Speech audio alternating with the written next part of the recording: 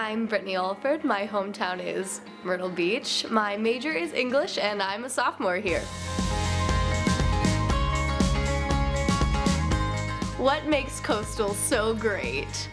I think personally it's all the people and the diversity that they bring, and when I'm walking through the halls I can really feel like all of the different people and all of their creativity and eccentricity like flowing, and it just really resonates with me and I love it.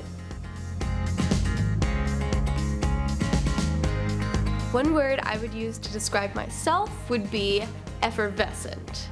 For those of you who don't know, effervescent means lively, vivacious, full of color, that kind of thing.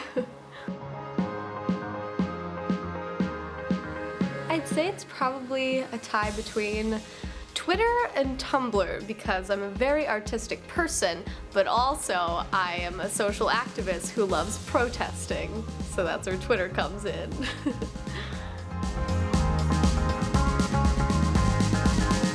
Step 1, read the problem.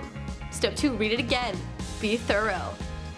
Step 3, burn the test. Step 4, pretend it never existed. And then you're done. You can't solve a problem that doesn't exist.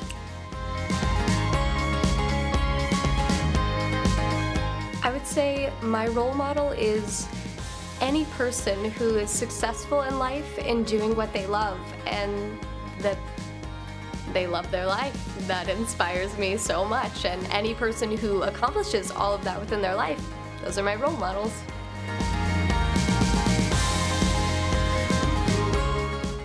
In 5 years, I see myself living in a big city with lots of people of different ethnicities and cultures around me, and I would be writing or producing movies or all of the above and soaking in the art and just the humanity around me and trying to change it for the better.